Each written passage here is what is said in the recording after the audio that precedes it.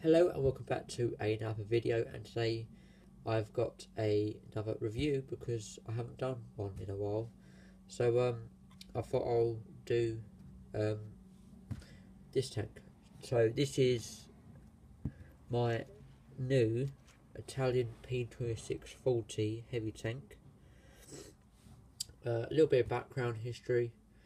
For Italy, this was actually a heavy tank because it had the weight, size, all the classifications for it was hinting towards it being a heavy tank, but that was only for Italy.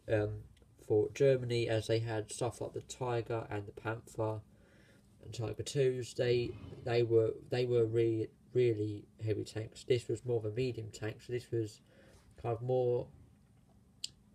This is kind of more of a Panther kind of. I guess you could say like an Italian version of a Panther tank, or maybe the British Comet, or I don't really know. But yeah, so that's just kind of a bit of background history on it. So yeah, so got a minifigure here. This is actually a Russian tanker, but I don't have any Russian tanks now, so I'm kind of just using it for scale. So that's kind of the scale of it. I think it's pretty good. Quite realistic actually, I think. Yeah, so the type spins 360.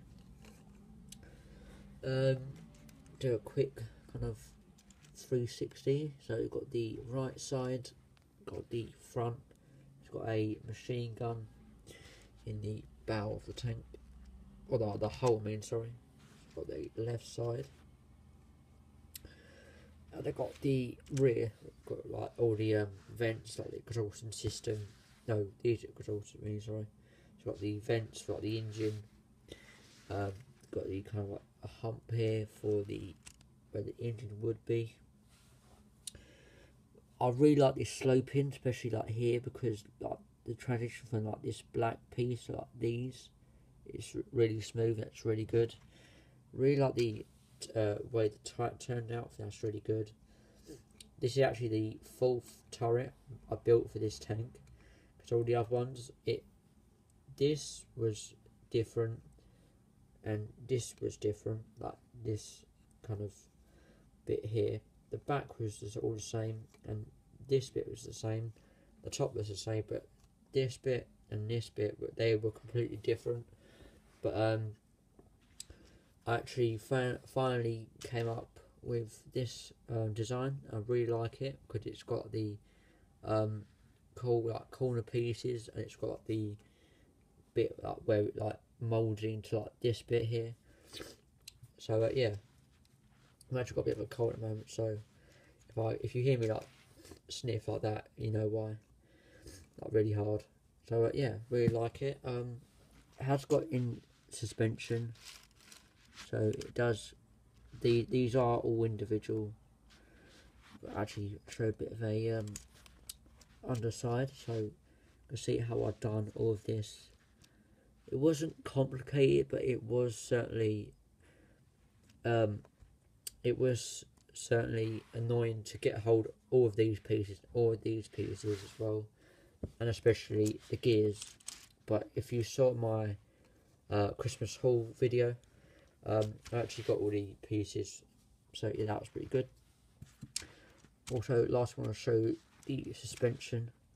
So like I said, it is all independent, and it does like roll really good, especially on carpet, because I actually think these, having like this tyre, kind of the way I do the tyres, it really does help, because before it used to get stuck sometimes, and now it doesn't really do that. But yeah, the suspension on this is really good. It weren't too complicated build, but it was, like I said, it was just a pain getting hold of all these pieces, like I said. But yeah, so this is actually probably about the same size as my Cromwell, actually, maybe. Could actually extend my Cromwell a bit.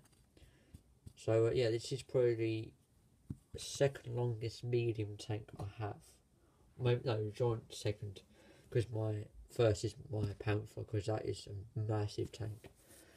And yeah, so if you enjoyed this video, then please leave a thumbs up, and if you haven't already, then please subscribe.